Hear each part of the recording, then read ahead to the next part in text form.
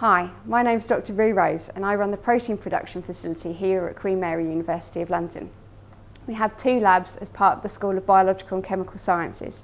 The first lab is based up in Mile End, where we work with scientists looking at everything from plastic degradation by bacteria right up to sex selection in turtles.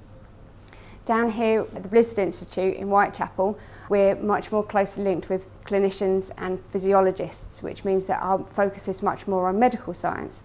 So here we have labs that look at, for example, tuberculosis and the proteins involved in the secretion systems there.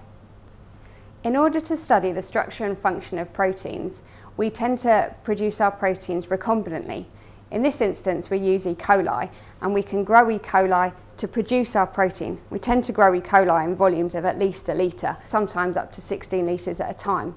And from there, we grow our culture, we harvest the cells, and then we lyse the cells open.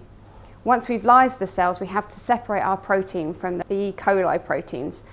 And we do this using a variety of chromatographic techniques.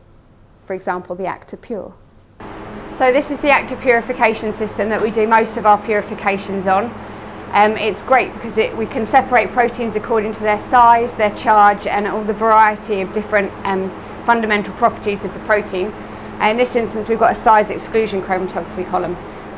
So we load our sample on here, it goes through the tubing, through the system, and then loads onto the column.